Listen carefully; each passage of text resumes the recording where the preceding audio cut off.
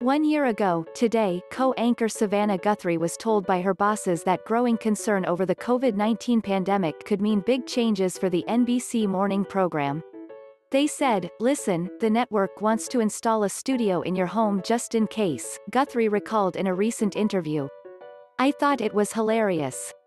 I just thought that was never going to happen. But it did happen."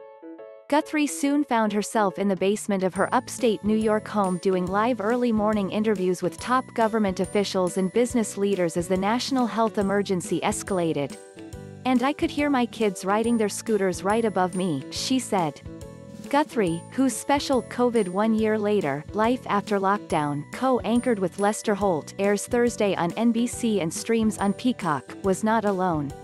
Unlike scripted TV shows and movies that shut down and delayed production, network and local news programs needed to stay on the air and adapt to safety protocols. Anchors, correspondents and meteorologists across the country delivered reports from makeshift studio setups, at times while children occasionally interrupted and pets wandered by. As more of the population gets vaccinated and social distancing restrictions are relaxed, many anchors have headed back to their familiar sets, where social distance is maintained. But the innovations and efficiencies discovered by the TV news business over the past year are likely to last when the pandemic is hopefully a distant memory. "I think the days of sending a full camera crew to grab what will ultimately be a 12-second soundbite for a nightly news piece are over," said NBC News President Noah Oppenheim. "In many ways, it's actually opened up what we can do because it means a lot of the logistics getting cameras to places or people to studios are no longer obstacles to conversations we want to have."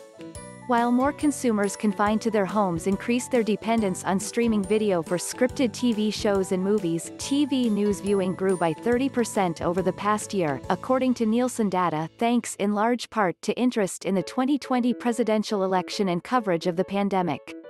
The data showed viewers are willing to accept a presentation that may be less slick than usual if they are getting the information they need. "We've learned that the audience is mostly interested in the substance, and so if you can get that expert and that newsmaker but you can only get him or her on Zoom in their living room, that's fine and the audience will embrace that," Oppenheim said. Ken Jautz, executive vice president for CNN, said audiences likely empathized with what news operations have gone through. "People in all walks of life were trying to figure out how to go about their businesses with great and unprecedented limitations," Jautz said. "And our business was no different, and I think people understood that and are very flexible."